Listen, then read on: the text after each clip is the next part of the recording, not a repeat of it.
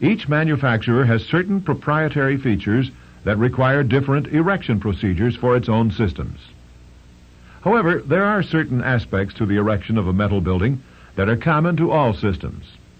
These are presented here and are to be implemented in conjunction with proven individual techniques and sound engineering judgment.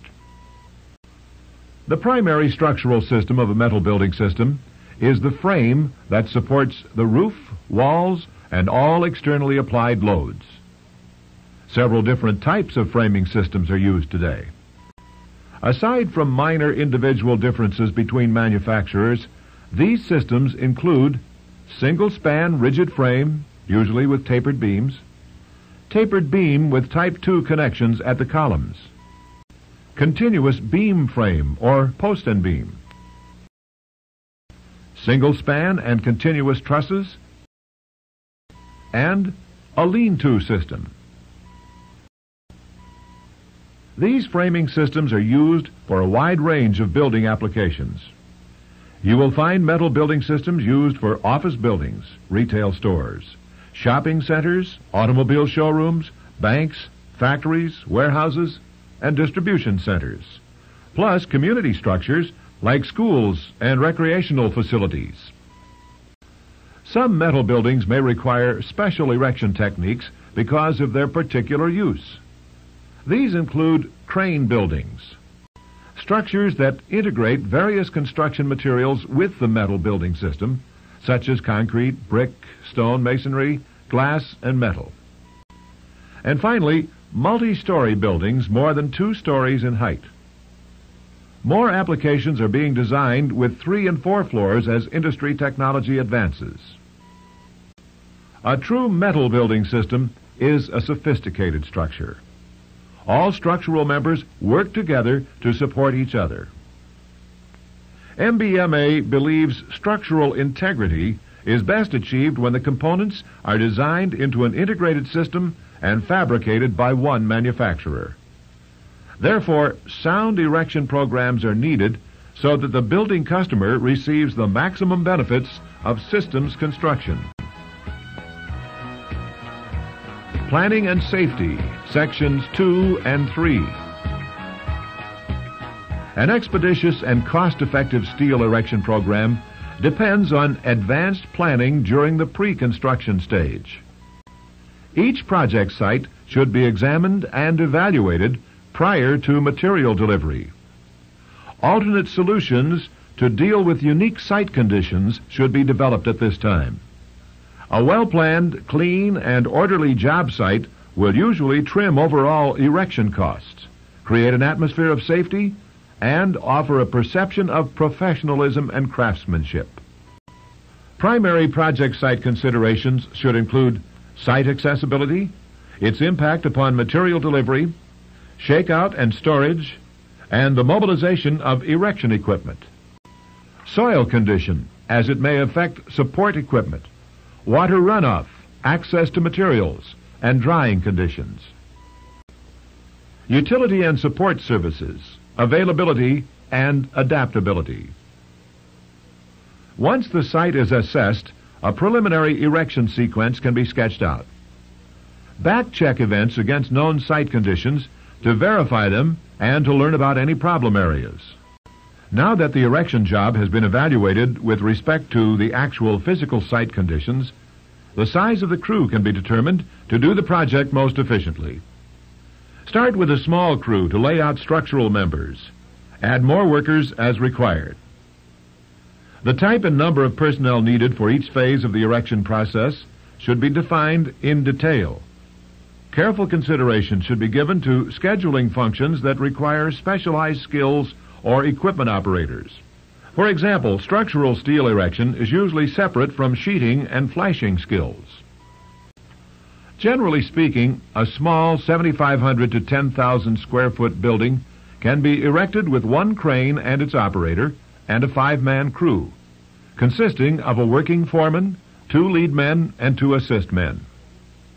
Buildings over 10,000 square feet usually will require 2 more men in the work crew. The size of the work crew has been determined.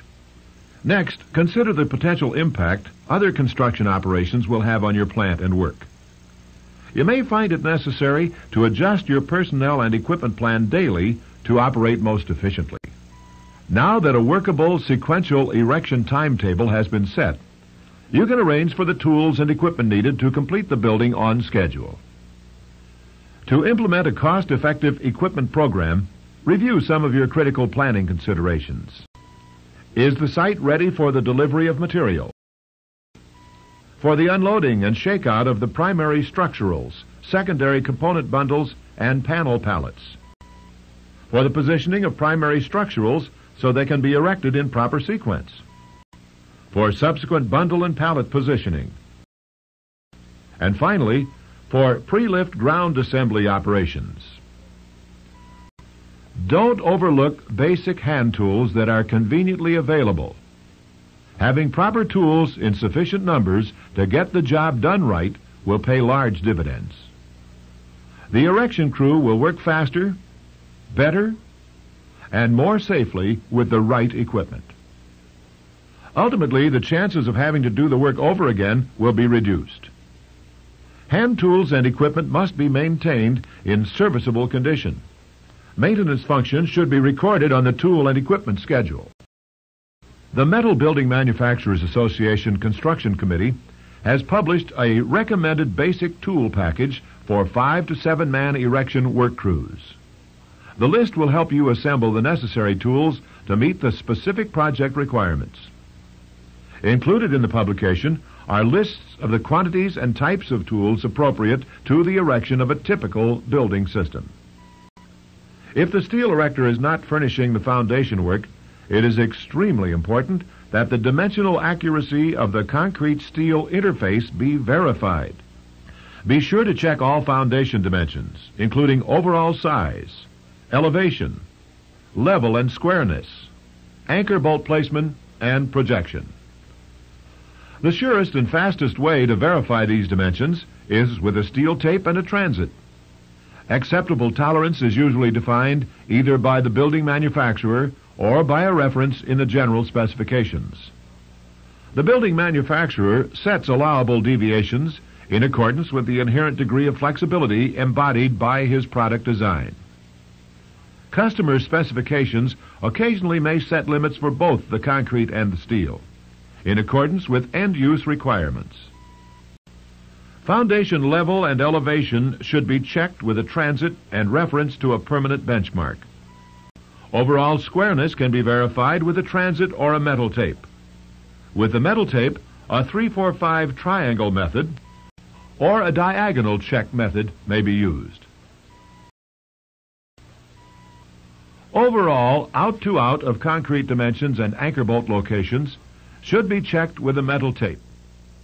Bolt locations should not deviate by more than 1/8 inch from the given center line of the column references, or by 1/4 inch in any 100-foot run. About 3 to 5 pounds of pressure should be placed in tape.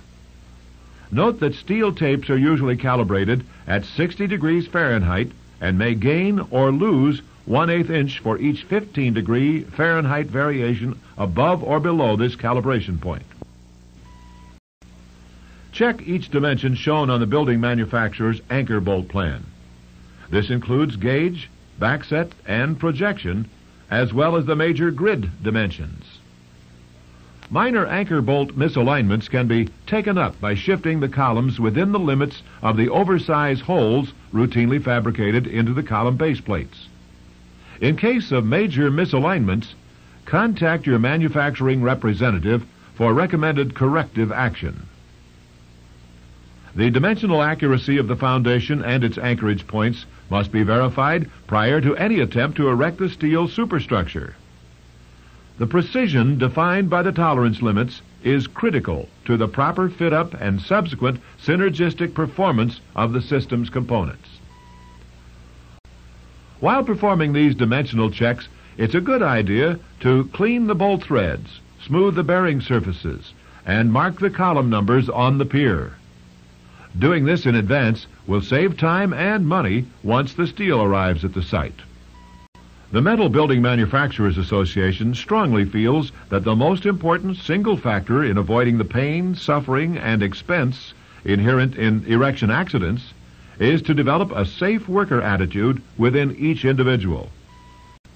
The Construction Committee has published a Construction Site Safety Information booklet.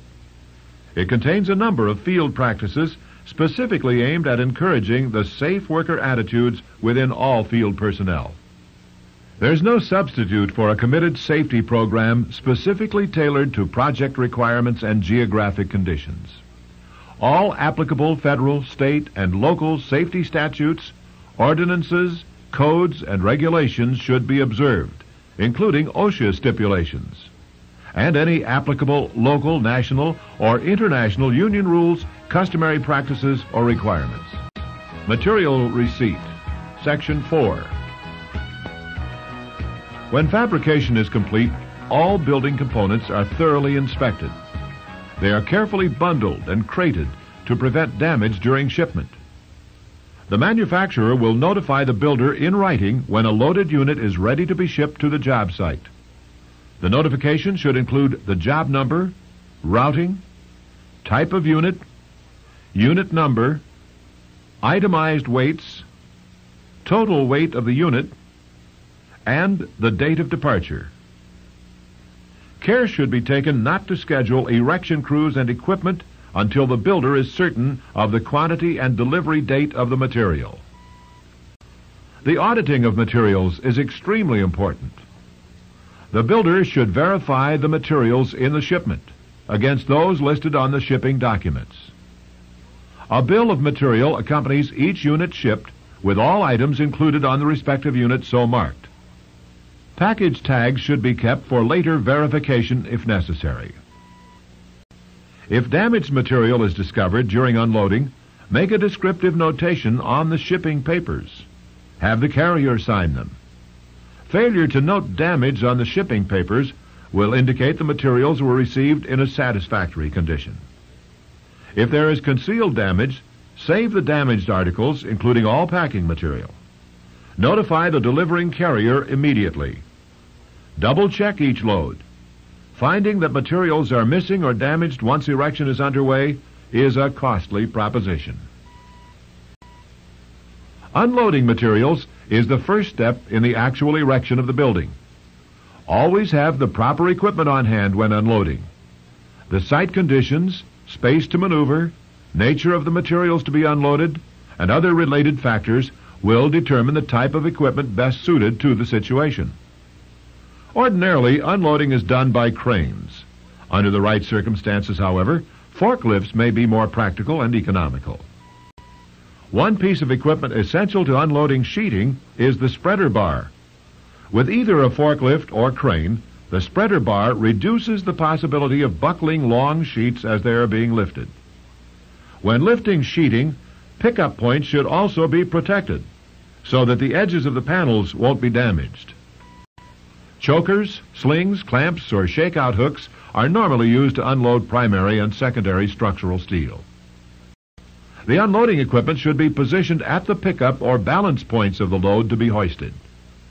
The weight and shape of the load determines pickup points. Never pick up a panel bundle at its extreme ends. This can severely damage the major panel ribs. A belt or protected edge should be used to avoid damaging the panels. Always pick up panel bundles at the designated pickup points and position the slings around the sideboards. Remember, damaged parts cause delays. Unload all materials carefully.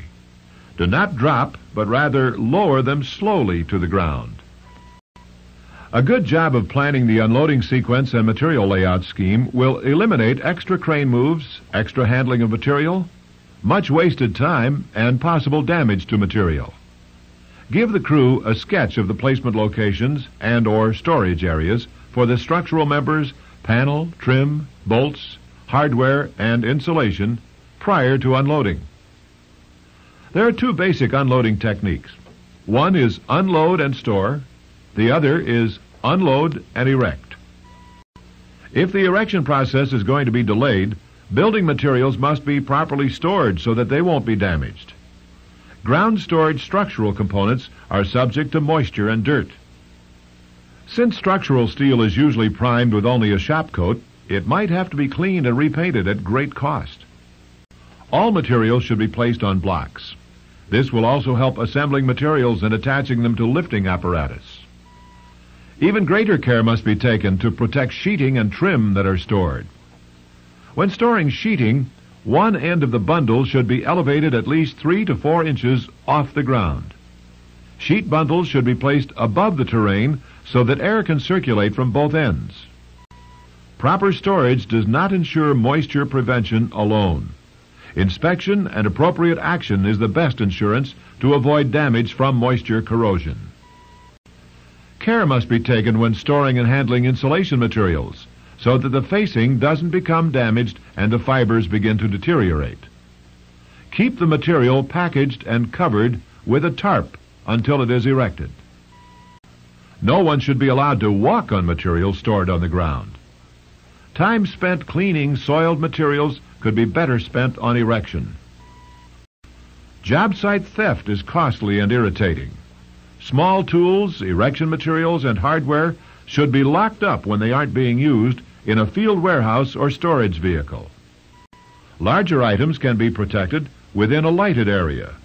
A watchman might also be inexpensive insurance. If the erection of the building is to start immediately after unloading, the primary structural steel should be laid out for easy pre-assembly and setting. When possible, leave an access area throughout the full length of the building so material will not have to be handled more than once. Many erectors know that a man on the ground can work twice as efficiently as a man working in the air. It will help the builder if he can assemble as many components as possible that can be handled safely while they are on the ground. For a relatively small structure, the builder may want to erect it immediately upon unloading with a minimum amount of pre-assembly. This can minimize the amount of time a rented crane is needed on the job. It may be cheaper on smaller jobs to assemble smaller parts after rather than before the erection of the primary structurals. Pre-assemble everything possible on the ground. Ground pre-assembly is safer and takes a lot less of the crew's energy. Columns can be pre-assembled with clips, brace angles, and other miscellaneous connections. The builder will have to decide on how much pre-assembling can be done depending on the size and type of job.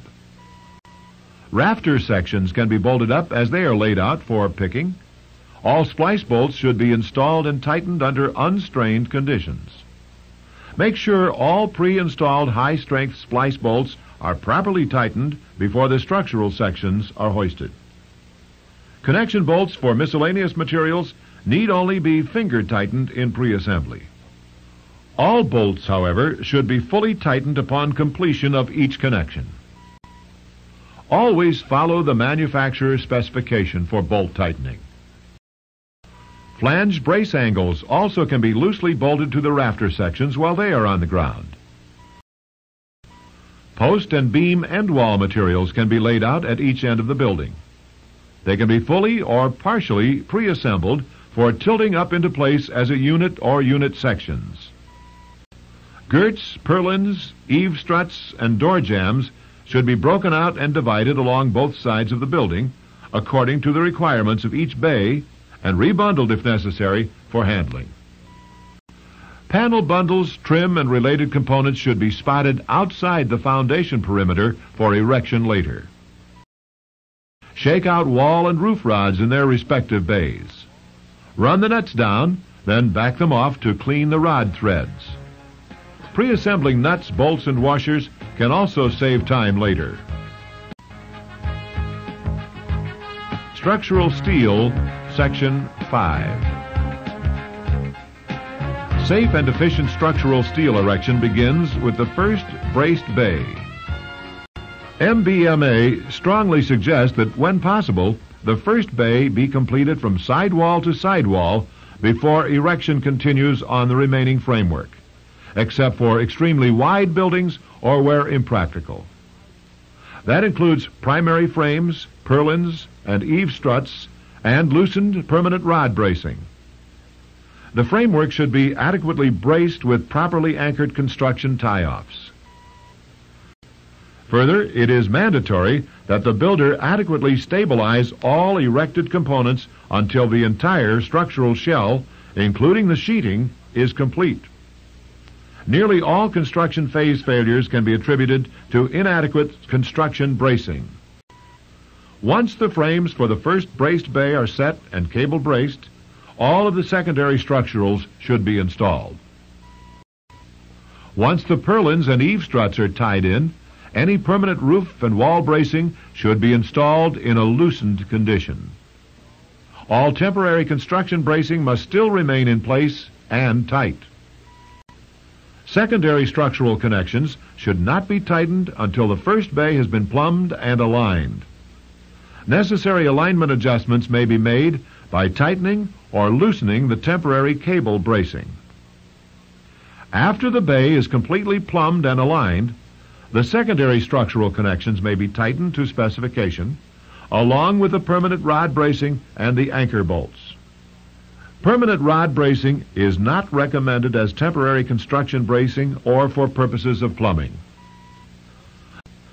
The quickest way to align a building is to plumb the first bay erected. Then make periodic alignment checks and adjustments throughout the balance of the structural system based on this benchmark bay. This will make all succeeding connections easier. Plumb is defined as a variance not to exceed L300. There are several accepted plumbing methods. Use a transit to achieve the greatest accuracy. After the first braced bay is completed and plumbed, the builder may continue with the erection of the remainder of the structure. Again, the temporary construction bracing should still be in place and tight in the first bay. MBMA recommends that all purlins be installed as the building progresses. This diagram reviews the initial steps of metal building erection. 1. The first interior frame is set with temporary tie-offs, shown with blue lines, in place. 2. The second frame is fully erected with construction bracing. 3. All of the secondary roof and wall structure is installed. 4. Permanent rod bracing, if required, is loosely installed. 5. The first bay is plumbed and aligned with all connection bolts tight and permanent rod bracing, if any, snugged down. Do not tighten the rods too much. It may not be possible to pull all the sag out, especially with larger rods. 6. Erection of succeeding frame lines continues with the same procedures as described before. In order to reduce the number of lateral crane moves, it may be practical to continue with the erection of one half of the structure for the entire length of the building. Then, work back down the opposite side in the same prescribed manner to finish off each frame line. This method is fully acceptable as long as adequate temporary bracing is used throughout the length of your erection path. Once the first bay is erected, braced, plumbed, and bolted up, it becomes the basis for erecting the remaining frames. Set all columns you can reach without moving the crane, but only for those frames which can be completed or braced during the current day's work. Freestanding columns are hazardous since they can be blown over by a gust of wind. Put washers and nuts on the anchor bolts, but do not yet tighten more than finger tight. If 2 cranes are needed for erection, it is suggested to have one at the site ahead of the other to shake out the material. If 2 crews are required, the second crew can be kept busy by following up the main erection sequence with the distribution and bolt-up of fill-in materials. When all purlins are filled in as erection of the frame lines progresses, the roof bundles can be spotted above the framework, if the roof slope permits, normally under 2 and 12. This can save valuable time during sheeting erection. It also reduces the crane time. A wide multi-span frame structure will require additional men to follow up the main erection sequence with the installation and bolt-up of fill-in materials in order to keep pace with the main framing. Also, if roof slope permits, plan to spot the roof panel bundles as structural steel erection continues. The crane may not have enough reach to properly place the bundles later. When placing roof panel bundles on the structure, make sure they are spotted over the primary rafter sections with purlins blocked to avoid structural damage to the unbraced light gauge purlin members.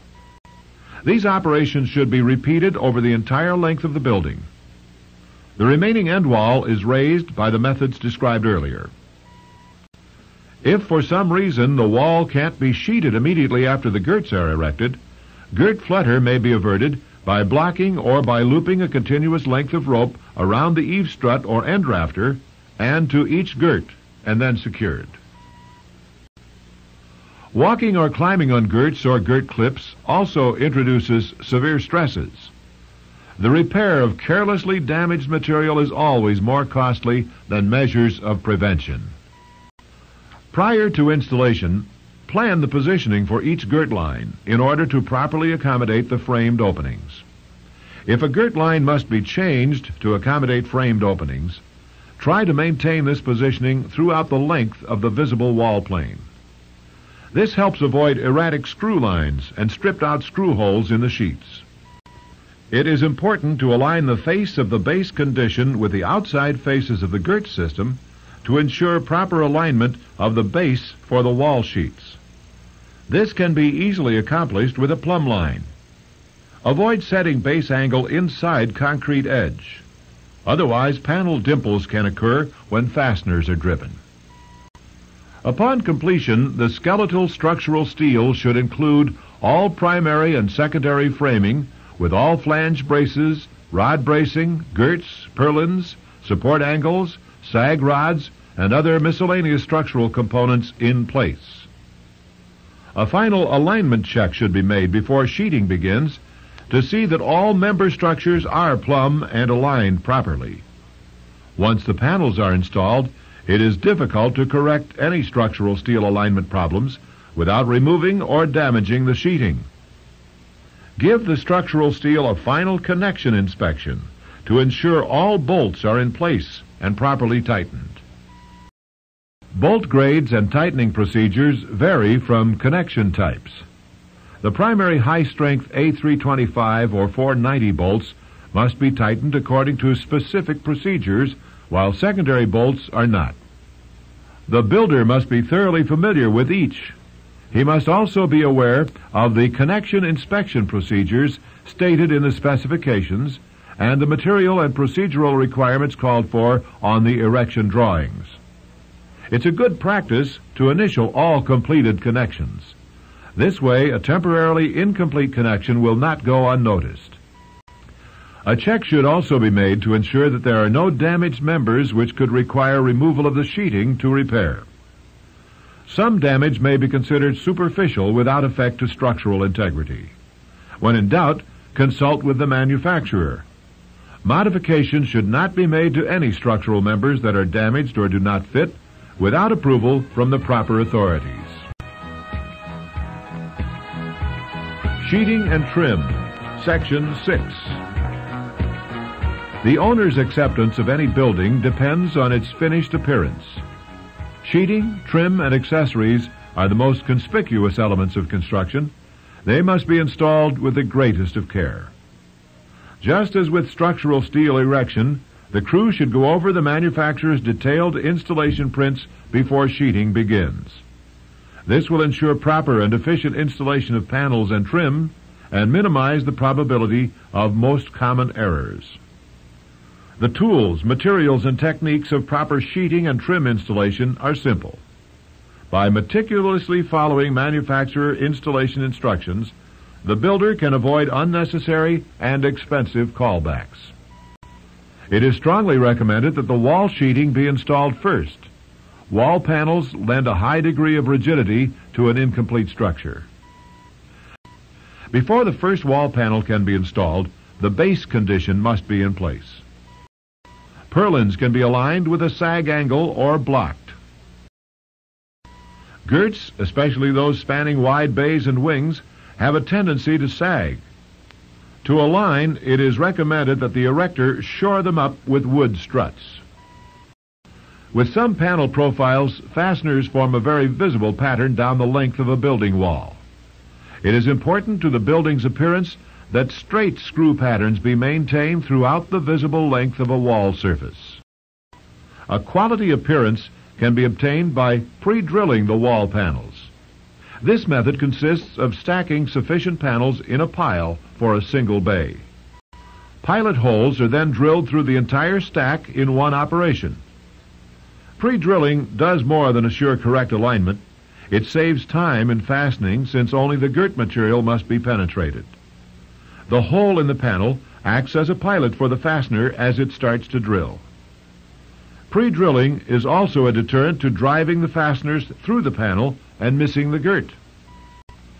Before drilling the aligned stacks of panels, measure the girt spacings. Start at the top of the base flashing and measure the distances to the center of the exposed faces of the girts. These spaces should be constant for the entire visible wall surface. Then, drill a test sheet and check for proper alignment before drilling an entire stack. The test sheet will be your template.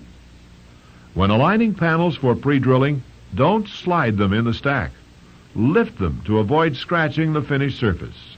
The drill size should be slightly larger than the fastener thread diameter. Pre-drill only those panels you expect to erect that day. Be sure to remove the drill filings within the stack, which can discolor or stain the finish. Wall panel installation should begin at the end of the building farthest from the point of maximum sight exposure, progressing toward the prevailing view. Thus, the shadow of the panel lap joint will not be apparent when viewed from this perspective. Blanket insulation and sheeting should be installed simultaneously. Start at one corner of the building with a roll of insulation wider than the sheet width. Insulation should wrap around the corner of the building and extend beyond the lapping edge of the steel panel. This insulates the corners of the building and also moves the insulation joint beyond the point of the metal panel lap. Temporarily secure the insulation and smooth out the facing wrinkles prior to fastening the panel. Be careful not to stretch fiber blankets too tightly. This will compress it and reduce its thermal performance. Trim the insulation to length before installing the wall panels in order to avoid an inadvertent water wick. Each successive roll of insulation should maintain the same amount of panel overlap. When joining successive rolls, pull the tabs evenly outward and glue or staple the tabs together. When stapling, fold the tab over and staple again between the first row of staples. To help maintain the integrity of the vapor retarder, tape the joint when specified and repair any facing punctures or tears. Condensation is the biggest obstacle to achieving maximum thermal performance. MBMA has published a condensation fact sheet to help you understand and control this potentially costly problem. Always install the insulation with the facing toward the warm side or interior of the building. There are many insulation options other than blanket available to owners today. Each system should be independently evaluated with respect to its in-place economic value and its overall system compatibility. Precise vertical alignment of each installed sheet must be maintained prior to final fastening. Misalignment of one panel will cause progressive problems throughout the remainder of the sheeted surface. When erecting wall panel, mark panel width modules at the top and bottom of the fastening base. This helps maintain panel dimension as each sheet is installed. With long panel lengths, it will be necessary to measure coverage at the middle also. The end wall panels may have to be field cut or backlapped to fit. Many times end wall panels must be field mitered. Careful layout, especially on steep slopes, will ensure against panel gaps and sawtoothing. Panel fasteners should be installed in strict accordance with the project drawings. After the wall sheets are secured in each bay, the wood girt shoring may be removed. As the wall fasteners penetrate the girts, even when pre-drilling panel stacks, small steel shavings are often scattered onto the panel surface. These particles are magnetized and adhere to the wall surface. If they are not removed, they will cause rust spots on the finish. These are difficult and time-consuming to remove. A quick wipe with a clean cloth at the time the fastener is driven will prevent this problem. Also, make sure that all drill filings on the base flashing are swept off at the end of each workday. The installation of the eave and rake trim flashings and closures closely follows or occurs simultaneously with the sheeting operation. Trim has an enormous impact upon the appearance of the completed building. Light gauge flashing and trim materials are extremely vulnerable to damage from mishandling. The builder's attitude toward quality is the biggest factor in determining the finished appearance of a structure. If the trim is not true, it detracts from rather than enhances the final appearance. The use of string lines, module markings, or line of sight and qualified personnel is always good insurance. Trim, flashings, and closures are usually fastened with sheet metal screws or pop rivets and sealed as indicated by the project drawings. Don't pass up the opportunity to pre-assemble as much trim as possible on the ground. As with the structural steel, your efficiency can be greatly increased by assembling as many pieces of trim as possible on the ground. But don't do more than can be safely handled without risk of buckling. If electrostatic wrap is used, it should be removed from the trim and flashings immediately. If it bakes in the sun too long, it becomes extremely difficult to remove and increases the possibility of damage to the finish. Sheeting the roof is the single most important function in the erection of a structure. The roof must protect the building interior for many years. Yet it's claimed that leaking roofs represent more than half of all recorded construction claims. Proper care in layout, handling, and installation of roofing materials should be demanded of all crew members. As with the walls, roof sheets and insulation are installed simultaneously. The starter roll of insulation should again be wider than the starter sheet width. This overlap should be maintained throughout the length of the panel run to keep the insulation seams ahead of the lap joints. The ceiling tabs should be stapled or glued using the methods previously described. Sheet width increments should be laid out and marked for the entire run of roof panels. This will keep all sheet placements in alignment. All sheets should be positioned as indicated by the project drawings. Manufacturer instructions for the installation of eave, rake, and ridge details must be followed closely. Care must also be taken with the alignment of opposite slope panel ribs. This is especially true when working with handed panels. Proper alignment is mandatory for proper fit-up and integrity of the ridge condition. When possible, lay out the roof so that the lap joints are on the lee side of the most severe weather direction. This will reduce the possibility of a wind-driven rain leak. The builder is supplied with 3 weapons to prevent roof leaks: tape sealant, tube caulk, and closure strips. The proper application of each is very important. Follow the manufacturer's recommendations for sealant, closure, and fastener placement. Sealants should be installed during erection of the lap sheet. If a tape is installed too far in advance, it can dry out or collect dirt, both of which could interfere with the sealing of the 2 metal sheets. To ensure a tight seal, rag wipe the panels to remove any oil, dirt, or moisture. Double to single sealant thickness transitions should be accomplished by butting or feather edging. A tape sealant should not be stretched during application. Remember to remove the release paper just prior to panel nesting.